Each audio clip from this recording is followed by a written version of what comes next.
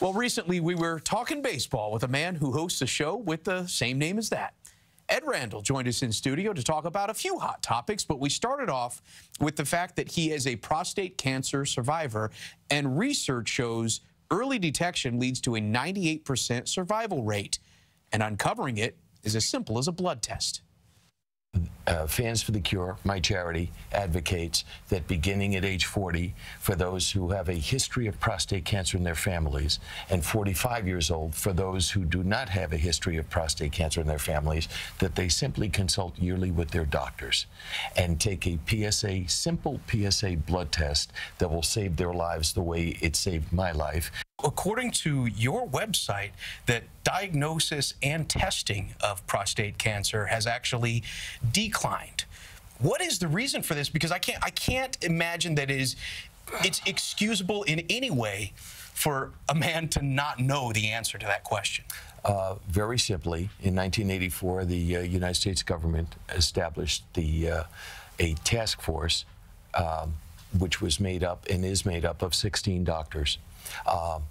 And those doctors in 2012 said that men need not take a PSA blood test to detect prostate cancer. They then met again earlier this year, and they improved the grading of the PSA. But where we needed a home run for them to really say, yes, take the PSA exam, we got a bunt single. However, they did sort of advocate that men take the PSA exam. To your question about why have there been less diagnoses, because when men first heard what the Joint Task Force said with regard to the prostate cancer exam, the PSA, they stopped going to take the PSAs. Well, hopefully we can improve the testing and get more people out there to get tested. Let's talk a little bit of baseball here. I know you love to talk baseball. I do. Last week I was out at Citi Field for the day that they opened up the new netting. And the fact that they've created a new 30-foot netting that stretches beyond the dugout, and then 8-foot netting all the way down the base paths. It's one of less than 10 teams that have actually done this in Major League Baseball as an effort to protect the fans. This is something that became a bit of a hot topic for you on your radio show this past week. Where do you land on this? I think we need to protect the fans. I happen to be at a Yankee game, sitting in seats. You and I, when we go to the ballpark, we have the great good fortune to sit in the press box. But this particular night, I had guests, and I was sitting in seats behind the third base dugout, and we were watching the Kansas City Royals play the Yankees in Yankee Stadium. And in that game, Chris Carter, the now departed Chris Carter, his bat went flying into the stands, struck a boy, and he began to bleed. From where I was sitting, Steve, I heard the mother screaming. Under no circumstances ever at a professional sporting event should a parent have to experience something like this. And I think that that was a tremendous example of why we need screening throughout the 30 teams. The commissioner has left it up to the teams.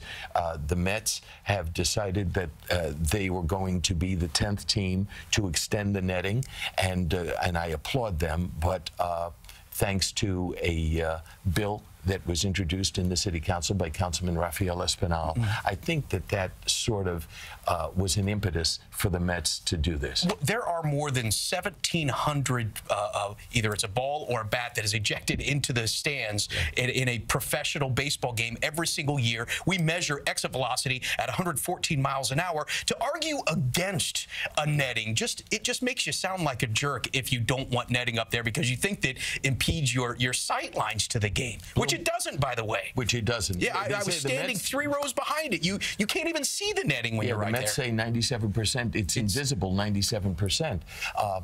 Bloomberg Sports estimated that 1,750 people are struck by batted balls or bats in a given season, which is more than the number of batters that are hit by pitches. Wow. 1,651. So fans take it more than the batters actually do.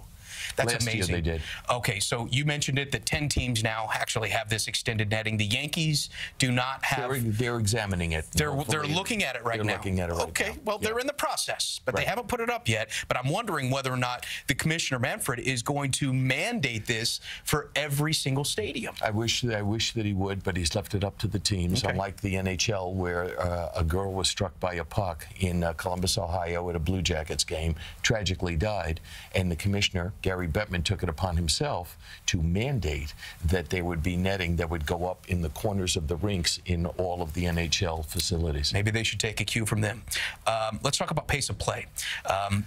So take your time doing that. I was going to say, take your time. Despite baseball's best efforts, the pace of play has actually increased. It's now 3 hours and 5 minutes so far this year. Is this a fruitless effort right now for baseball to try to shorten the game? I don't think it is, but I can tell you that I am almost certain that there's going to be a pitch clock at the major league level next year, and the players did not want to do that when they had their negotiations for the labor agreement this past December, but there is going to be a pitch clock imposed. Now, the commissioner said early in the year that he has the power to impose a number of changes without the approval of the Players Association. I don't think it's going to come to that, where he's going to use the nuclear option. I think he will. They are continuing talks with the Major League Baseball Players Association, Tony Clark, the head of the union, that they will hopefully put in place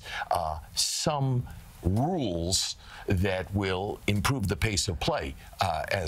The umpires right now are lost, Steve. They don't know what to do in terms of enforcing, keeping batters in the batter's box for starters. Well, and do these rules have any teeth? Is there a penalty if you don't follow the rule? And maybe the bigger question is having this game at 2 hours and 57 minutes going to make more people want to watch it than 3:05? I mean, baseball is a sport that doesn't have a clock. And I think the baseball enthusiasts and the purists would say, can you really put a clock on excellence?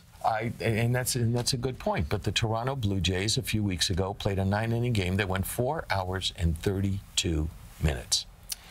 If you're a baseball fan, you're locked in for those entire 4 hours. Right. And now there are fans who say, I don't care how long the game is. I enjoy going there, having a beer, having a hot dog, having conversations with a friend, and that's fine. But in this time of instantaneous communication, I don't know if having a 4 hour and 32 minute baseball game is serving the best interests of the game in the long run to try to capture the millennials that we so desperately need for the future of the game. You can hear him every Sunday morning talking baseball. I won't sing it. He might. On WFAN, Ed Randall. Thank you so much. Steve, great to be with you.